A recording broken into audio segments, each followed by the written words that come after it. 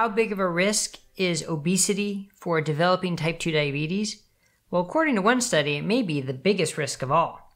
I'm Dr. Brett Scher, the medical director at DietDoctor.com, and I want to bring your attention to a study that Franziska Spritzler recently wrote an article about at DietDoctor.com. It was a study that was a case cohort study, so it's an observational study, not a randomized trial, doesn't prove anything, but it suggests that the association between being obese and developing type 2 diabetes is stronger than the association of certain genetic predispositions and stronger than the association of a favorable lifestyle. So this is interesting because we sort of think of diabetes as being more related to poor lifestyle, poor diet, poor exercise with a genetic predisposition, and then the weight is sort of a byproduct of that. I think that's sort of a common belief in teaching and something that I believe as well. So when I see a study like this that says obesity is the strongest predictor, it makes me take notice. So in fact, the actual numbers, if just the effect of obesity on developing type 2 diabetes was 5.8, a risk ratio of 5.8, whereas with just the high genetic risk alone was 2, so still an increased risk, and unfavorable lifestyle was only 1.1, which was pretty low.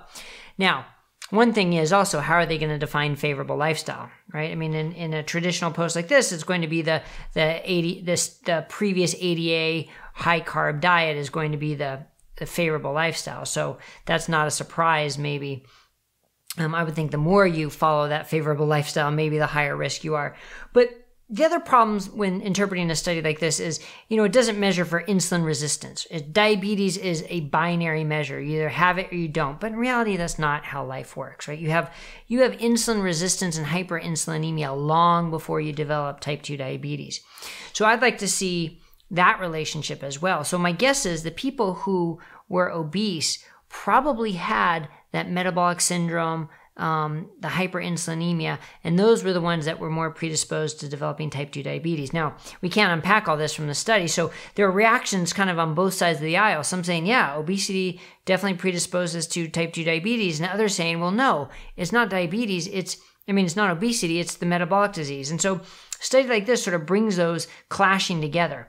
And so we do have to be careful how we interpret this. But I think the take-home message is clear that if you are overweight, you need to pay attention to your metabolic health, because if you're at a higher risk of developing diabetes, that means you're going to develop metabolic syndrome and hyperinsulinemia prior to developing type 2 diabetes. So you can diagnose that sooner, and then you can put in actions in place to remedy that.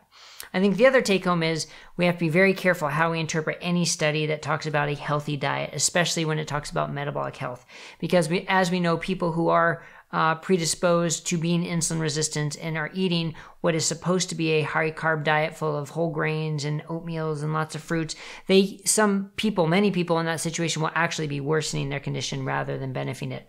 And that's why we want to promote a low carb and ketogenic diet for that population, because studies have shown, and certainly lots of clinical experience has shown, that they can thrive and do much better on those diets, reversing their metabolic disease, reversing their hyperinsulinemia, and presumably decreasing the risk of developing type 2 diabetes in the future if they haven't already. So you can read the post by Franziska Spritzler with a link to the article, but that's my take on it. Hopefully this helps put it all into perspective. And of course, now during this time of coronavirus and COVID-19, paying attention to our metabolic health, paying attention to our weight is more important now than ever, because those are two of the most prominent risk factors for developing severe complications. So go to DietDoctor.com. You'll see all our resources to get you started on your path to weight loss and to improving your metabolic health.